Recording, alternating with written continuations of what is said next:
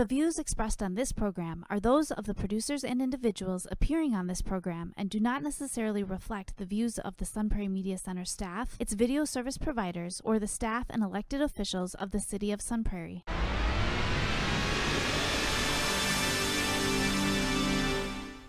Hello and welcome to Real Reviews. My name is Jameson Rabbit, and this week I've got a guest. How exciting! And I am so excited to reintroduce you to our old friend. It is Michael Seleskie. Welcome back, sir. Glad to be back. Always a good time to be sitting next to you talking movies. It's always a good time. When it's 1,000 degrees out, it's nice to go sit in an air-conditioned theater. Yeah, it's definitely a better way to spend the time than being out in the sun. So nice cold, dark room. Snuggle up with some popcorn. Should have assigned you some drive-in movies to go watch. Ooh, that would have been fun. We got a drive-in theater out by where I'm at. Yeah, exactly. It's a good one. We have a bunch of movies to talk about here this week, so I'm going to go ahead and get us started with what we have on the marquee. And the first one I'm going to go with is a film called Strays from director Josh Greenbaum. It is, it's about a bunch of dogs. One of them is voiced by Will Ferrell. His name is Reggie. Reggie is a naive dog, voiced by Will Ferrell. Feels like Will Ferrell kind of channeling Buddy the Elf energy. Yep. He's the dog who's loyal to his awful owner, Doug, played by Will Forte, who's just the worst guy in the world. Doug continually tries to get rid of Reggie until one day he actually achieves it and ditches him in an alley in the big city. And Reggie finds himself lost in this alley and is taken in by some fellow strays, one of them led by Bug, a brash little Boston Terrier voiced by Jamie Foxx, who gives this Rube Reggie the lowdown on how to survive on the streets. They are soon joined by a Great Dane therapy dog with a cone around his neck, voiced by Randall Park, and an Australian Shepherd, Maggie, who is voiced by Isla Fisher. They try to help Reggie realize, you know what, you're better without Doug, and to embrace being a stray.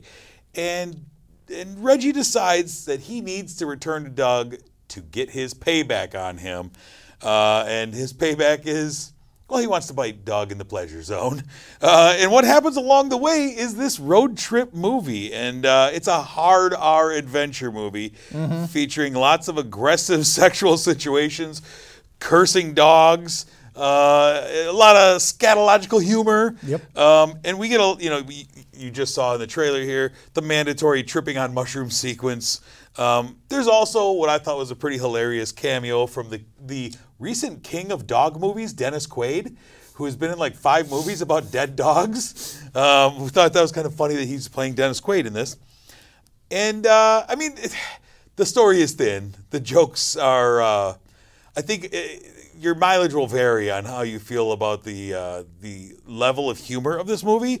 But I actually really liked, at one time, Bug is giving his backstory. And I found myself kind of liking that backstory, kind of caring about the issues that led these strays to being who they are. And like I said, I think your mileage will vary on this movie and what you go into it expecting. But I actually found myself laughing out loud at a lot of points in this film. Yeah, against my better judgment, there were a few laugh out loud moments for me as well. Like I said, I think the story is pretty thin on the ground. Yeah. I think it's a one-note joke that says, "Hey, you remember Homeward Bound? Remember how good and wholesome that was? What if they did this? What if it wasn't quite so wholesome? And this isn't quite so wholesome. There are some jokes that they kind of beat into the ground, and to me, it treads on ground very similar to like Sausage Party, where it's lewd for the sake of its lewdness.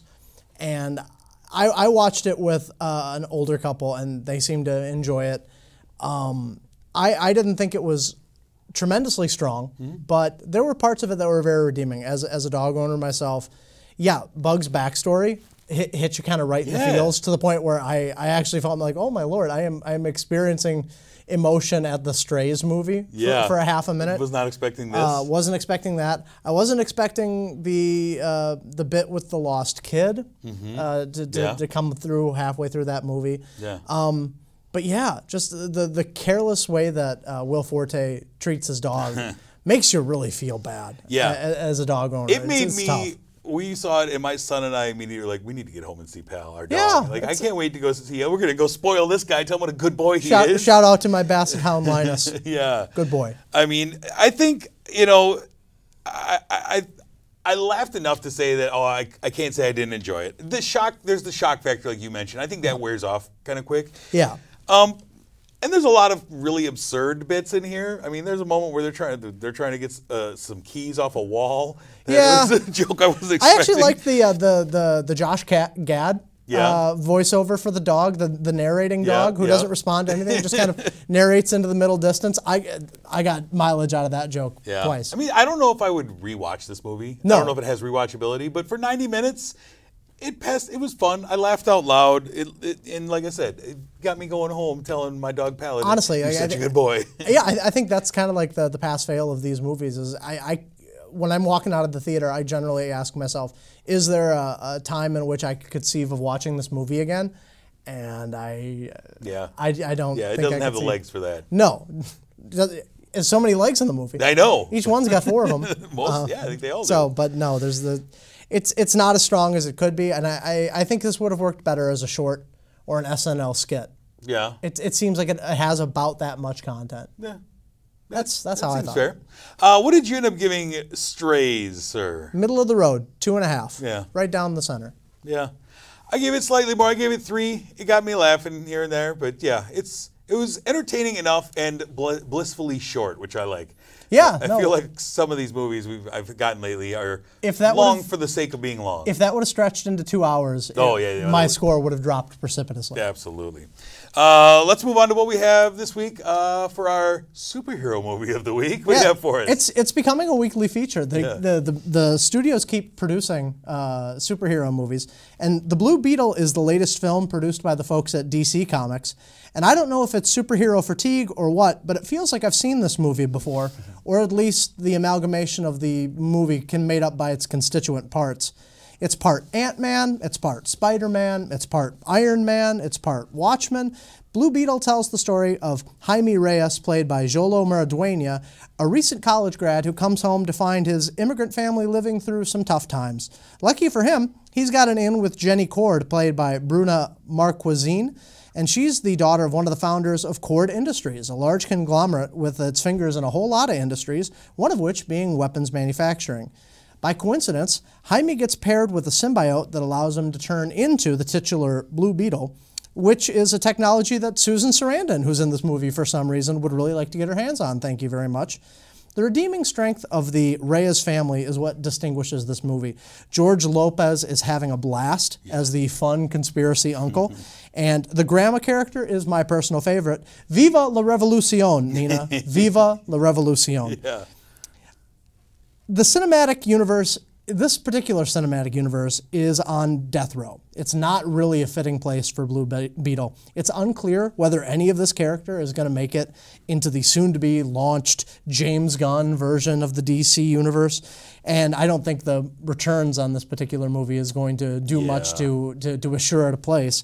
It certainly isn't a bad film. I think it suffers from comparison to similar titles, the stuff that it takes from it. And this would have been a mind-blowing movie, I think, 10 years ago. But I think it really suffers from the tone set by Ant-Man, by Iron Man. And I think that box office fatigue is really starting to show up in tentpoles like this. I don't think it did very well.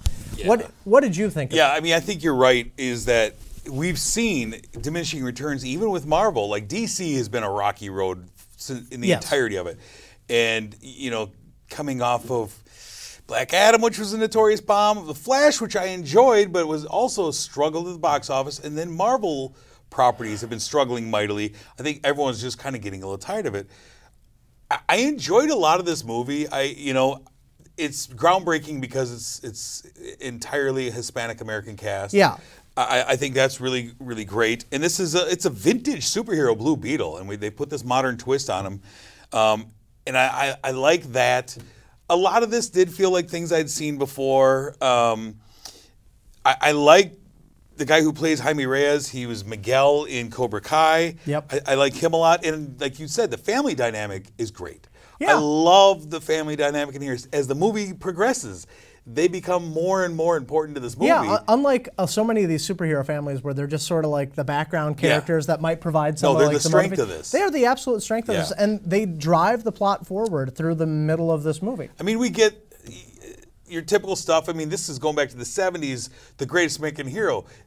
You get a suit, and then you have to have the whole, what are my powers? How do they work? You know, we have to have a whole sequence. This has got that sequence. If I have no idea what I'm doing. I think you got to be pretty lost in the sauce to know like the backstory of the Blue Beetle, and I'm certainly not lost in the sauce. So when we're discussing the symbiote, like there's almost no backstory given to it. Well, there's very little backstory given to it. Unfortunately, I think a lot of it, they rely on like, hey, you guys, have you seen Venom? It's kind of similar. It's similar to that. And our character is kind of similar to that, where you have a hero with this symbiote that's like, all right, let's kill that guy.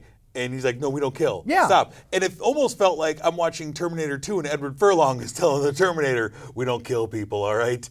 Keep reminding you, we don't kill. Some of the action is pretty solid, especially when that last act. The last act, the battles are fun with he and Carapax. Yep. I like that. Unlike a lot of these DC movies where I think they all kind of fall apart at the end, this one I actually think gets stronger as it goes on. I think you're right, too. My one big issue was I felt like I was struggling with the tone of the movie, where at some points it would be like really serious, and then it would get slapsticky. You know, Uncle Rudy would show up and it would get slapsticky. And, and then we're dealing with some the George Lopez stuff. character has got like a conspiracy theory bent to him. Yeah. And as a student of history, there is something to be said about the United States' history of imperialism in Latin America, and this movie. Oh, it deals heavily with that. It deals heavily with it, and it talks about it quite a bit. And the scene in which the family deals with the raid on them by Cord looks like it could have been taken from like Homeland Security, a DEA raid. So it's it's certainly, for those who want to read a deeper plot into this, there's certainly enough material to make it happen. The big issue is the villain is super thin.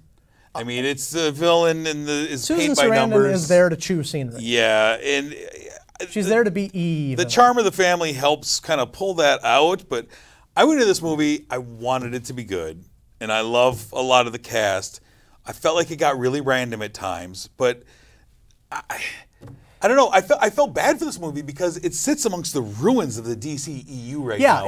And it wants to spin a future. There's a mid-credit scene that I thought was really interesting, that unfortunately, because of the box office returns and where just the DCEU movies are right now, with this smoldering mess, this doesn't have a future, and I'm frustrated by that because I thought this was actually fairly good. I mean, try to imagine an alternate history or an alternate universe where you've never seen Ant-Man, right? Where you've never seen Iron Man. Yeah. Back in the days when you and I were growing up and superhero movies were a joke. If this would have come out even a decade ago, 15 years ago, you'd have been running to the theater to see this 2-3 times. Yeah. But I think it really suffers from the fact that this sort of random, quirky, almost humorous, but still action-packed aesthetic, it just doesn't work in the way that it used to. It's a good film. It's not a bad film. And if you look at it against the recent DC universe, I think it's stronger than Flash. Yeah. I know it's stronger than Black Adam. Yeah. You know, I don't think I think it's better than Wonder Woman 84. Yes, I agree. I think it's a lot better than Wonder Woman 84. The problem is, I feel like, okay, so on this show for the last 5 years, I've been ringing the bell of the superhero bubble and how it's gonna burst. I think we've gone. The whole Hollywood has gone all in on it, right? And I mean, Scorsese, other directors have been saying this too, but ring the bell, like it's going to burst at some point, and I feel like it's burst, and we just haven't realized it, and companies haven't realized it yet. Well, I think there's still air in the line that has to be let out. There's still movies that were greenlit back when the bubble was really going that we're gonna have to get through a little bit before we get to it. I think the next bubble is going to be movies adapted off of games and toys. Yeah. We're starting to see that this year has been a lot of intellectual properties as movie fair. And as a guy who plays Magic the Gathering, there's plenty of content there to be mined. Give me one good Magic the Gathering movie. So, I mean, what did you ultimately end up giving Blue Beetle? Like I say, it's going to feel like this is a down score, but it's not. I give it 3.5. It's a solid movie. It's better than a middle-of-the-road movie. It's well worth your time. I feel like you say it sits among the wreckage of the DC universe. Yeah. I'm giving it 3 out of 5 stars. Okay. I enjoyed it. You know, I mean, there was some unevenness in the tone that kind of irritated me, and a villain who was just not stereotypically very evil. stereotypical, unnecessarily evil. but it's fun, and I do recommend it. It's got a great message for family. If you're looking for a movie, if you're looking for a cold place to go watch a movie, yeah, this is going to be worth your time. Go support a movie. Yep. All right, let's turn to our streaming spotlight this week, where I go to Hulu for a new film called Miguel Wants to Fight, directed by Oz Rodriguez. Stars Tyler Dean Flores as the titular Miguel. He is a teen obsessed with Bruce Lee and Jackie Chan, constantly daydreaming about being in one of their films, cutting them together. His father runs the neighborhood boxing studio, and he lives in a kind of a rough neighborhood where fights happen in the streets from time to time. And he's got his crew of friends that he runs with, but there's one problem with Miguel, is that he's never thrown a punch in a fight. And despite his friends kind of getting in fights with other kids and this and that, he always finds himself staying on the outside of the fray. Until one day when he decides he's going to get in a fight.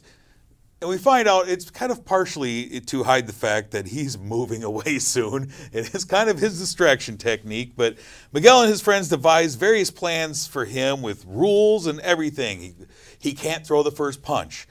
He can only fight someone who deserves it.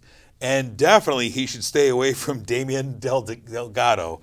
But despite his insistence and his optimism, every time when the moments come, he struggles to rise to the moment. And the movie kind of plays out like a fighter video game with various levels and cool visuals you see here.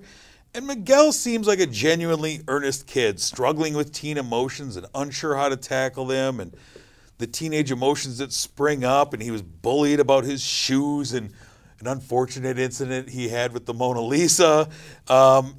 And there's issues, especially between Miguel and his best friend David, who wants Miguel to just be true to himself. Stop trying to be a guy who fights people and be who you really are. Yeah. And we find out Miguel's motivations for wanting to fight Adrian and the secrets that he's been holding away from his friend David. And I thought the young cast in this movie was a lot of fun. And I thought that the style of the film stood out. It felt like a C-level Scott Pilgrim versus the World. Yeah, that's... Especially, I just rewatched it a couple weeks ago. That is definitely the vibes I got from this movie as well. There was a lot of that, like the video game level type stuff. Yeah, the fight choreography. The fight choreography, yeah.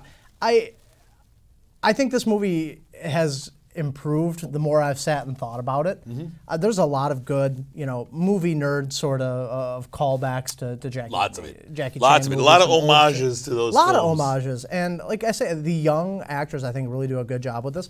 If I ran with a crew that was as obsessed about getting into fights as this crew, I don't know how I'd have made it through high school. I don't remember getting into a whole lot of fights, but this group of people seems to be getting into fights left and right as a pastime, and everyone seems okay with it. Yeah, it's just what happens in the neighborhood. Apparently. You just fight people.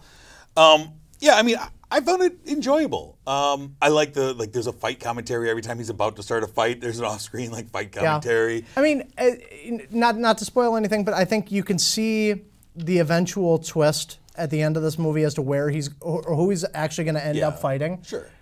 Pretty soon after you start realizing that every single round there's something that stops the fight from actually happening. Well, and that's kind of my frustration with the movie is it becomes really predictable because you know how it's going to turn out. Yeah, and you know how every fight is going to turn out because there's the same result over and over in rapid succession, basically. Mm-hmm. And it starts to be like, okay, this feels really repetitive. It's got to end one way. It's got to lead to one thing, I felt. And I think the movie is trying to be told from Miguel's standpoint.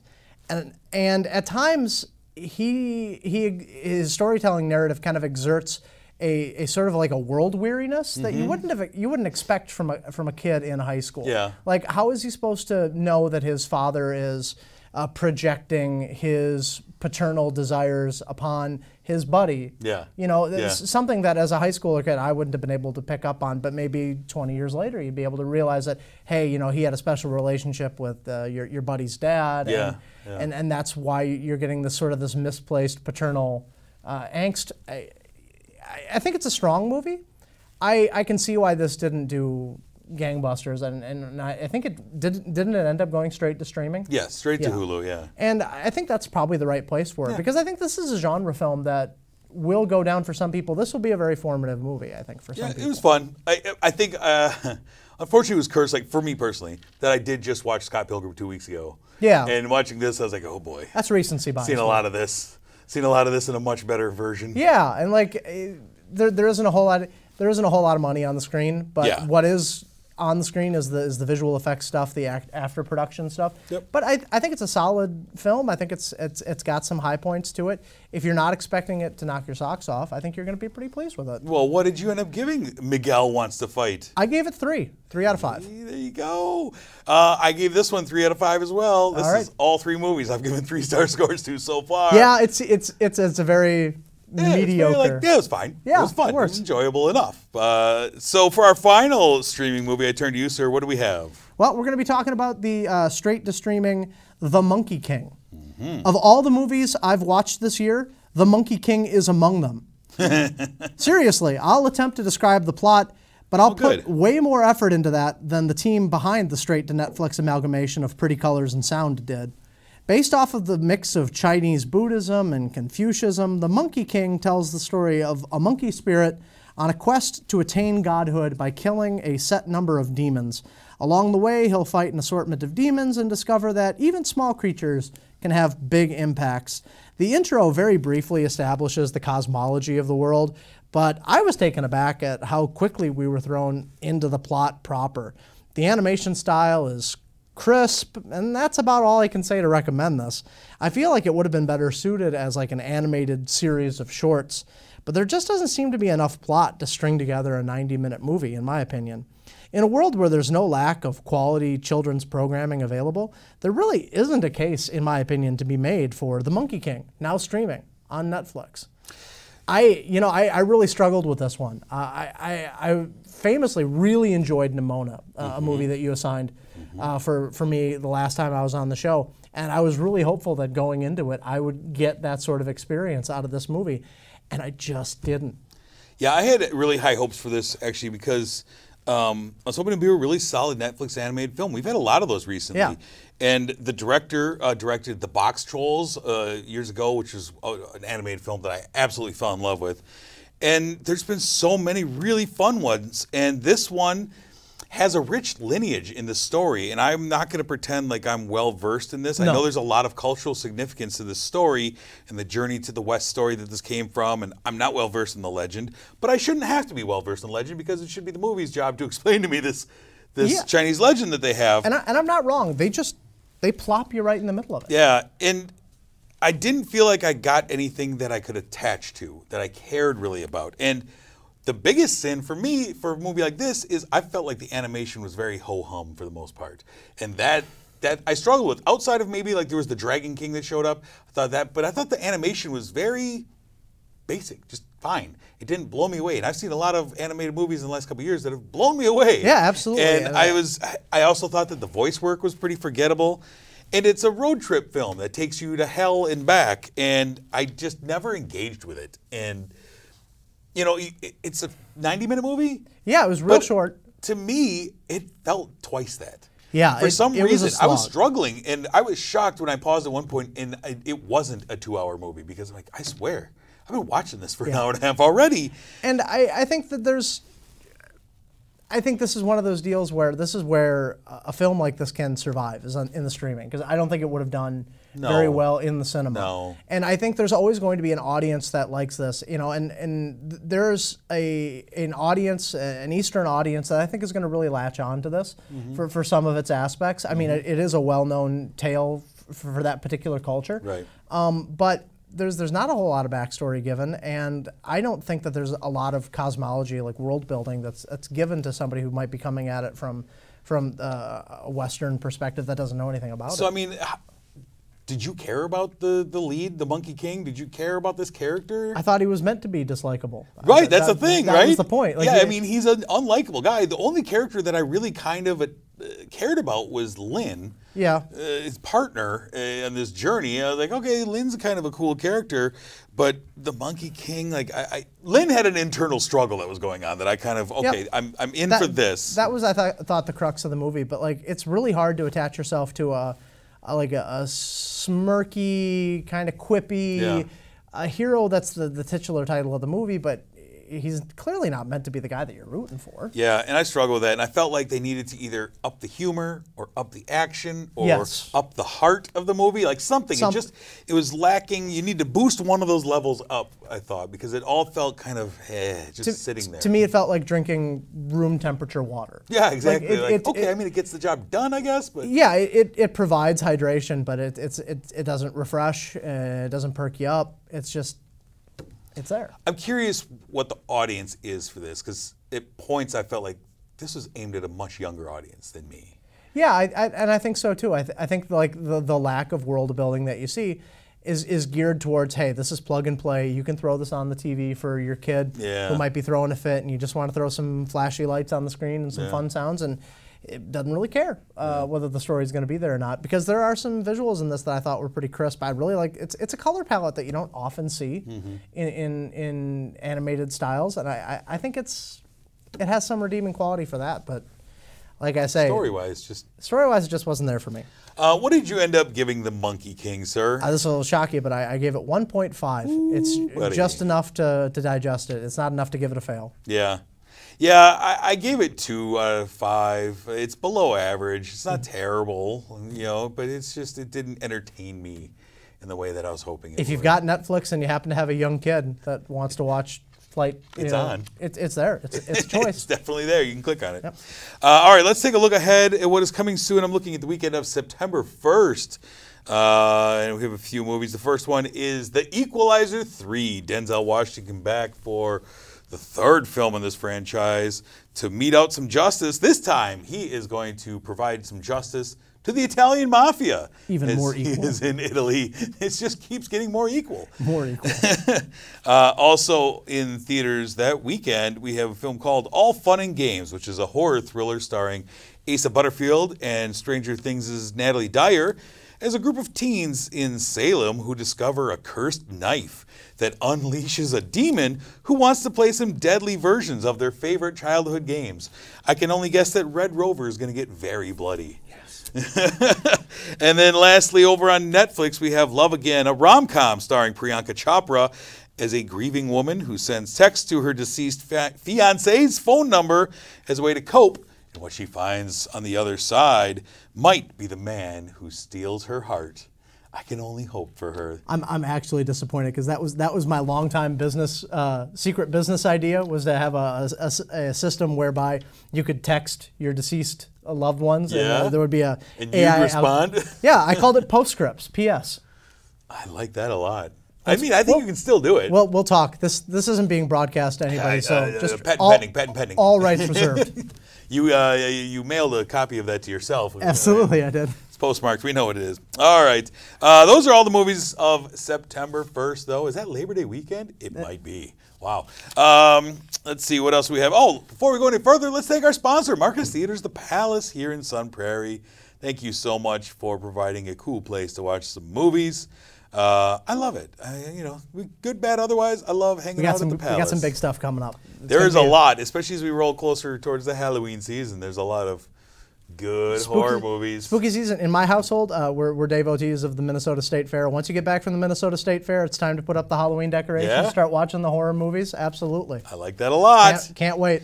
Can't wait. Next week, we have films such as Gran Turismo, Retribution, You Are So Not Invited to My Bat Mitzvah. And you will be joined next week by Steve Sabaki and Jeff Robbins to talk about all that. So please tune in and have some fun with them. Sir, thank you once again for joining me for this episode. Like I said, glad to be here. It's always a good time. We watched a bunch of roughly mediocre to slightly better than me. I think our average today was like about a 3, 2.5, 3, somewhere. Yeah, that's all right. So until next week, we got a bunch of fun movies going on. I'm Jameson. And I'm Michael. Thanks for watching.